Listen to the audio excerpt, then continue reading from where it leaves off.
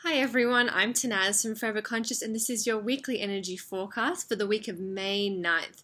So the end of last week brought us the Taurus new moon, and in a way this signifies the end of the shedding. So we've kind of all been going through a shedding of our skin like a snake. Since the April full moon and also with all this retrograding energy, we've all been having to deal with the past so we can move forward. And now this new moon of last week helped us to finally shed that old skin and get ready to enjoy our new skin. So we're still in the phase of getting comfortable with our new skin. So while you may feel the desire to move forward and get things going, it's still going to be a process of being gentle with ourselves and allowing ourselves time to get to know the new and what the new feels like.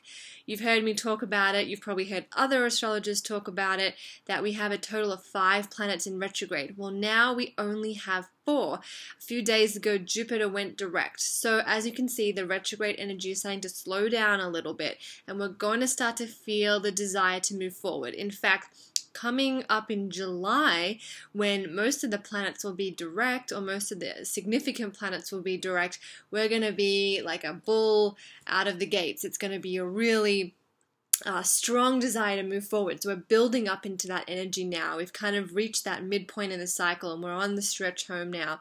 So planning and preparing is great.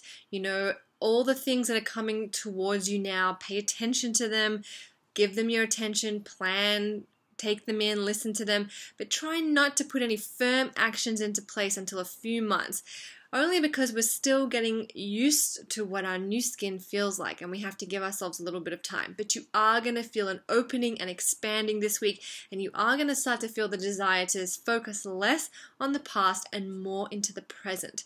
I hope that's been helpful. I'm Tanaz from Forever Conscious. Thank you so much.